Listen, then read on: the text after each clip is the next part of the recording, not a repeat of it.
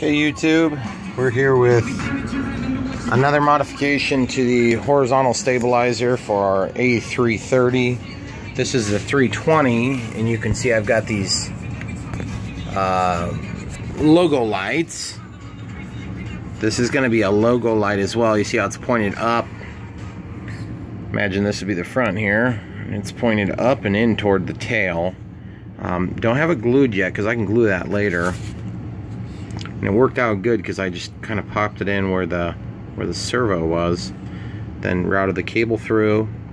And I'm actually trying something new here. I'm going to go ahead and pull power off of the servo lead. So what we're going to do is we'll just show you how this works with another plane here. Go ahead and power up this receiver here. This just runs an ESC to a little brushless, and this plane did not work out well. So anyway, I'm gonna pause it real quick, get this wire plugged back in. I'm gonna heat shrink over the top of these, and I'll show you the finished product here. But for now, I'm gonna go ahead and pause the video, and then we'll show you what it looks like hooked up to this orange. It's got stabilization on it, so I can just wiggle it and make it move. Okay guys, we're back. Got the heat shrink on these two wires. And it's just a servo end, so all you gotta do is just take and basically, sorry about that, you gotta lift this little tab up. You gotta lift that little tab up, and then this thing just yanks out. You just separate the leads from one another, and then you can come back here and you should just use a pair of strippers to superficially strip the wire, and then you just kind of pull the sheath back and forth and wrap the copper around it, throw a little solder in that joint. It becomes one thing. Well, it's an alloy still, but whatever. Okay, so what we're gonna do is we're gonna, I think this is, I wanna go into like the aileron port. So it looks like the aileron port is going to be for us. Aileron left. Okay, so just unplug this. And we'll go ahead and plug this in, and you guys can watch for smoke and flames. Hey, look at the lights on. There you go, guys. Now, just make sure it works, which it is clearly working. Not moving a ton, just because it's kind of hard to get a ton of movement out of a little stabilization box. By the way, I would not recommend this, guys. That's why it's a test unit.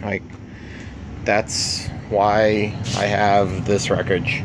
That plane did not crash once, but probably 5 times, and it was flying along, and then no control whatsoever. Real good way to lose a plane.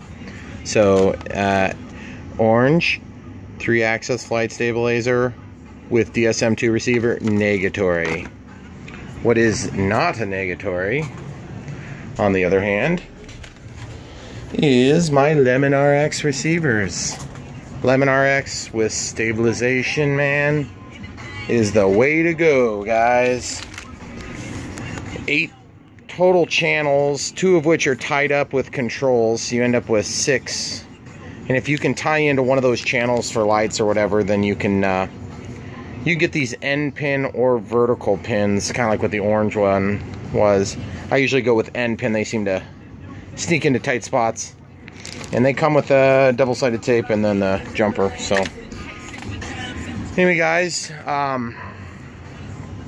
it's gonna look cool. It's gonna look really cool. I'm excited. So basically, it's gonna tap a little bit of juice from the receiver.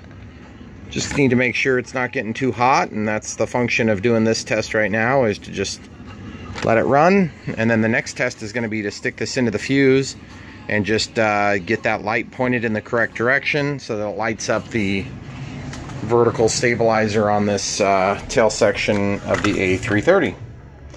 And obviously it's gonna plug into this extension cord, which is yet to be terminated, so hence the test over here. Thanks for watching, guys. Keep your eyes out for more exciting stupid lighting projects that won't make my life any better, but much, much cooler looking. Don't forget to like and subscribe, guys. Thanks for watching.